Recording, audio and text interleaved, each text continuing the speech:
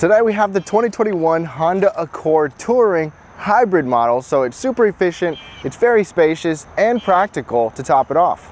It is slightly revised and refreshed for this year, which I'll talk about a couple of those things, but we're going to take a full look at the outside, the inside, and take it for a test drive and see just how well this hybrid Accord does. Hey, real quick, thank you so much for tuning in. My name is Nolan. I do videos like this every single week, so if you want to see more, be sure to subscribe down below. But also, if you're interested in lower trim level Accords or non-hybrid model Accords, I've got a few videos in the description below where you can check those out. But let's go ahead and jump into this one. Now I want to start things off under the hood because that's where things really differ on the hybrid models. Like I said, if you want to see the regular models, I've got a video in the description below talking about those engines. But with the hybrid, you're going to get a few different components. So first, under the hood, we've got this port injected 2-liter 4-cylinder engine paired with an electric motor, and then you have a lithium-ion battery.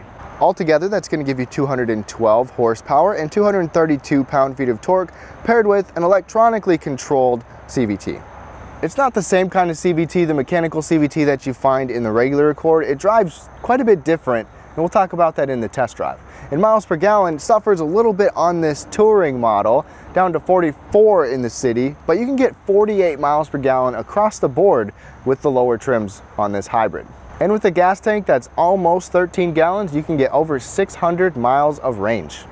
All right, let's take a look at these exterior details, and it is a little bit revised for 2021. It's still going to be very similar, and the trim levels for the hybrid are just a little different. It starts with the base hybrid, EX, EXL, and Touring. This is the Touring model that we have right here, and it's a little different because we still get the EX on the hybrid, but the regular gas does not get the EX trim level anymore. So right up front, this is where some of the revision is. The grille is a little bit wider, it's restyled. You can see that looks a little different. Even the fog light housings are different. They're more like cubes instead of the horizontal lines that they were to reflect the upper headlights. But LED headlights are standard across the board. The base model is going to give you halogen high beams, but the rest of them will give you full LED high and low beams.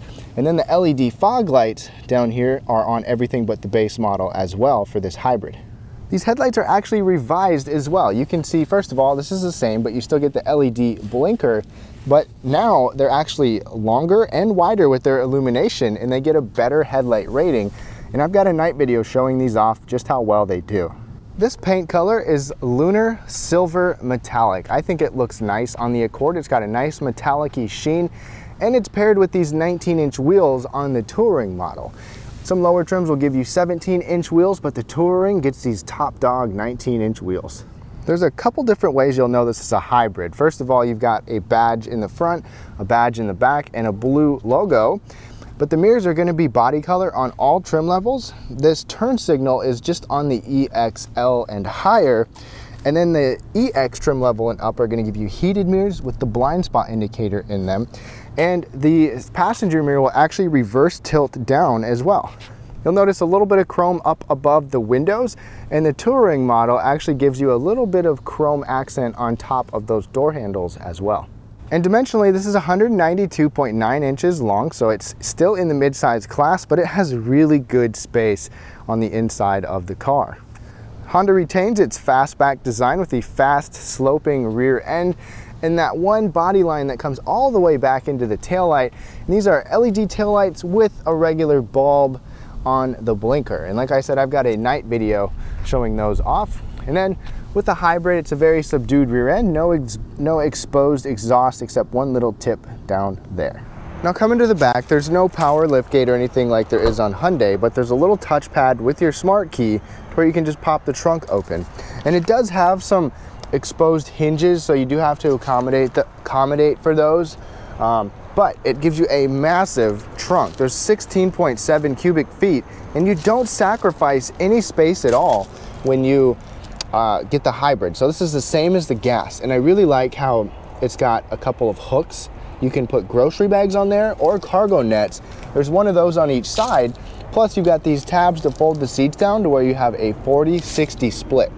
And I can throw my stroller and some other junk back here, even a jogging stroller, and it fits and works just fine. So this trunk is massive.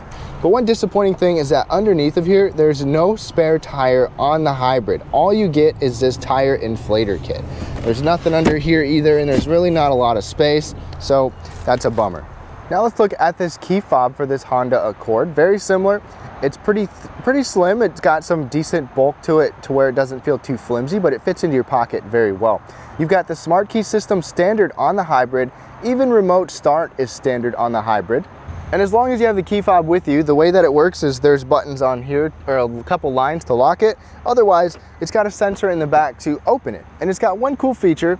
It had this before, and the Civic has it too, but if you close the door, have the key fob with you, and you walk away, just watch the mirror. It's gonna automatically lock, boom, on its own. But there's one more feature that I showed you with the Accord too. Press the lock button, or the unlock button, 3 times and hold it, and then all the windows and the sunroof will open up. So this could be handy if it's really hot, you don't have remote start, you can just open the windows. Now let's take a look at these front seats. And these seats are comfortable in my opinion, and I'll talk more about that. So the base model, which is not what we have, is gonna give you just cloth manual seats. The EX trim level and up are gonna give you 12-way power seats, which includes 4-way lumbar. So height, tilt, all the regular adjustments, and 4-way lumbar, which is really nice. The leather that you see here is gonna be on the EXL and the Touring, and it's perforated here because we have ventilation on the Touring model. And then you've got a little bit of bolstering on the sides, a little bit of bolstering on the bottom. The headrest is not intrusive like it is on some cars, so I really love that. But let's go ahead and hop in. In terms of creature comforts, in the US, the EX and up will give you heated seats standard. The Touring gives you the ventilated seats. So if you want those are the trim levels you've got to get. And then you can get memory settings on the EXL and the Touring. It comes with the leather seats. And with that, when you turn the car on, it's gonna move your seat. You can have it programmed to move your seat closer or further back for an entry-exit system.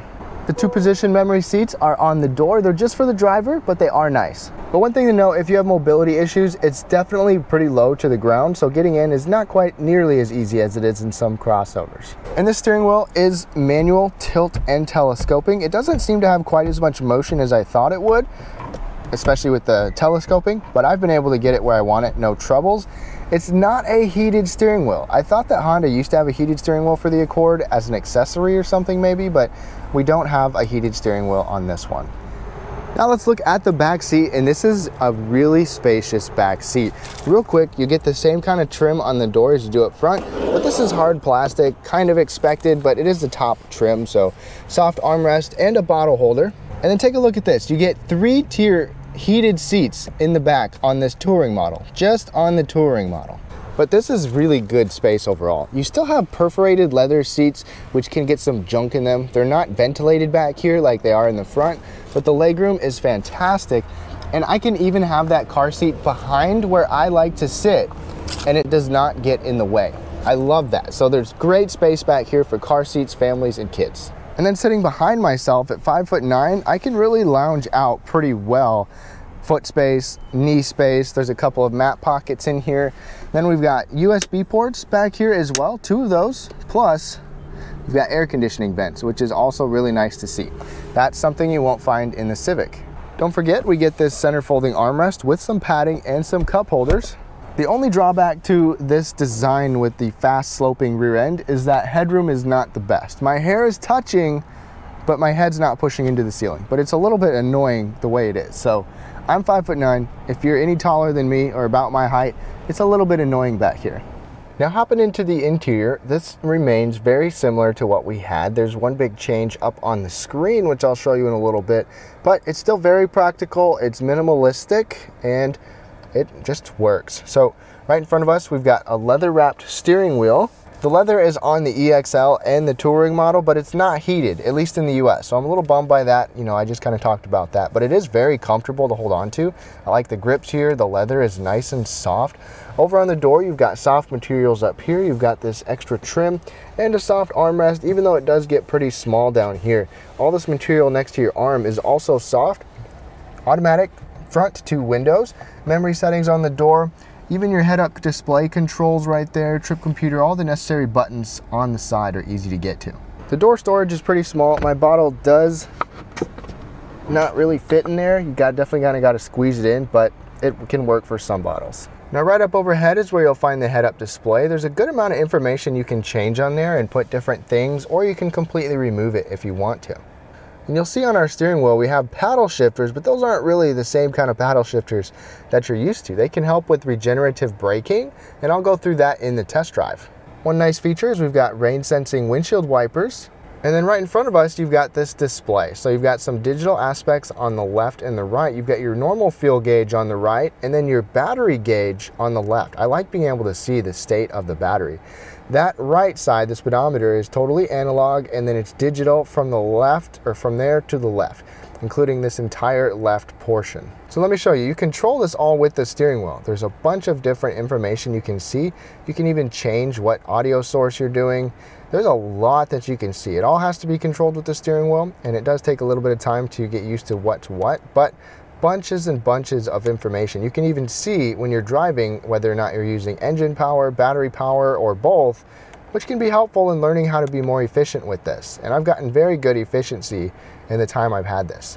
Now moving over here, an 8-inch screen is standard on every trim level. I'm a little bit surprised that it's not a larger screen, but it is the Etch-a-Sketch style with the 2 knobs down here. I like that we have a volume knob and a tuning knob, and still have physical buttons up here to get to all of your shortcuts.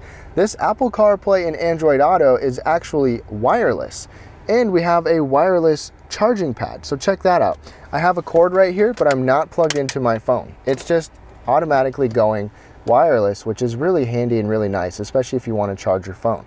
For the hybrids, this wireless CarPlay is on the EX trim level and up, and same with that wireless charger. It's the same system as before, a little bit updated.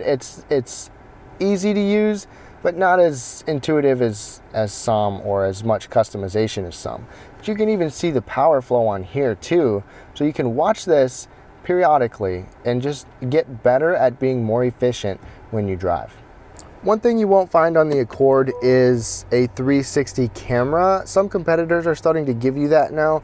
Honda does give you a 3-tiered backup camera to where you can look straight down, have a more narrow or a wider view, but it does give you dynamic lines, so it does help some. Dual zone climate control is standard here in this hybrid model. You've got your ventilated seats and heated seat controls, and these have a nice texture to them. They have nice feeling to them, a nice click as well, and I like how they turn blue or red if you're turning it up or down with the temperature. This can be closed. Otherwise, you have the wireless charging pad, a couple USB ports, and a 12-volt power outlet. Just like the gas Accords with the 2-liter turbo, you've got this push-button shifter. It takes just a bit of getting used to. And then you've got your drive mode, so Eco mode, Sport, and EV mode, which I'll go through in the test drive. Even electronic parking brake and brake hold. And with the cup holders, they're good size. I've had no trouble fitting anything in there, and this whole center console looks nicer than most that have just a pure piano black, scratchy black plastic. The armrest is not super soft, but it's pretty wide for you and your passenger. And then you've got a 2-tiered storage area plus a 12-volt power outlet in there. This little tray can be moved or slide forward and backwards. Honda also gives you a locking glove box that's decent size. The top 2 trims are going to give you this automatic dimming rearview mirror with garage controls. There's no LED interior lighting. I have a night review showing all that off, but I'm glad you still get a sunglass holder. The visors also slide out, which is good, instead of the little sliding piece. And then there's just a regular size moonroof in here. No panoramic roof available. And at night, there's a little bit of ambient lighting in this door handle, and there's just a little bit that comes from overhead. Let me turn the lights on. That comes right there. It's just a very gentle glow. There's no customizable colored ambient lighting or anything like that, but you do get a little bit.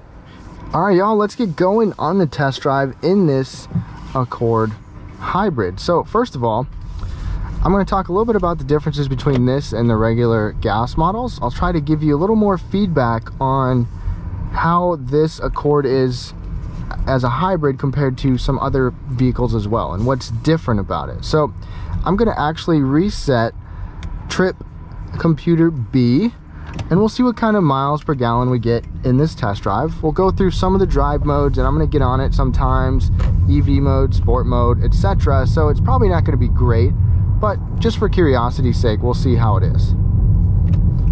And my first impression of driving the Accord is that it just feels like a very well balanced car in terms of handling, comfort, the ride, everything all together. So there's really not anything that you're sacrificing except one thing that I'll talk about later. But with this hybrid, it doesn't have a regular tachometer. When you get on the gas, it's got a charge meter or a power meter.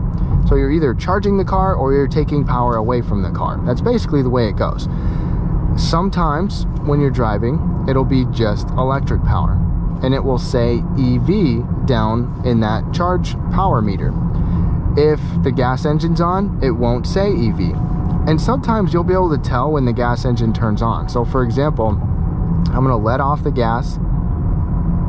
EV mode just turned on, so that means the gas power is off, but I started to accelerate and the gas turned on. And most of the time it's hardly noticeable, which is good. Sometimes you can tell a little bit when you get on it more.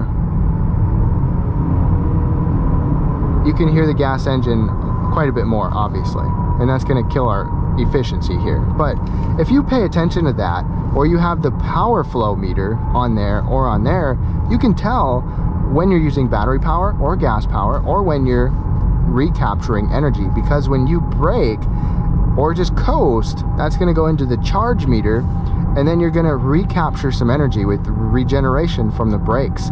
And I'll use these paddle shifters a little bit later too and tell you how those work, because you can actually use those to help charge up the battery a little bit without actually using your brakes. But the handling feel of this is good. It's just typical Honda. It handles well. It feels more fun than you would expect, especially for a hybrid. And if you get in the gas Accords, especially that 2-liter turbo, that thing is zippy. I mean, that thing moves, it gets going, it handles well, it's just flat around corners, and it just does a great overall job. Now we've just kind of been cruising along. We're getting about 42.6 miles per gallon, and this averages 44 city, 41 on the highway. I'll put it in sport mode in a little bit, and I'll put it in EV mode a little bit later too. But one thing to note, when I come up here, I'm gonna slow down. What I'm gonna do is I'm gonna hit the paddles, and there's different levels. So the left paddle is to brake and regenerate. I haven't touched the brake yet. It's slowing me down. Now I'm touching the brake. But it starts to slow me down almost as if you're partially braking, and it helps to regenerate battery power. So you capture some energy as you brake, and that's one reason that you get better efficiency in the city. And then you can use this one to reduce how much regeneration you have.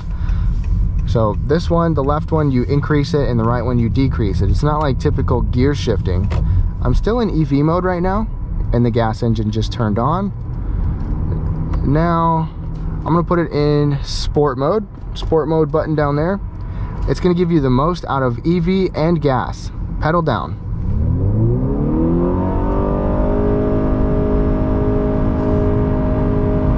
And we got up over 60, and it definitely makes quite a bit of noise. I'm gonna get back out of sport mode because that's not what it's all about. I'm gonna go to economy mode, and it just brought us back to EV mode because we don't really need any power right now, but it just handles well.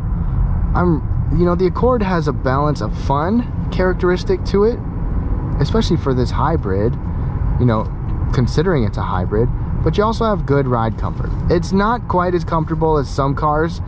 The ride is a little more on the firm side, but overall, it's a very comfortable ride. Now I'm gonna turn the lane keeping system on, radar cruise control on.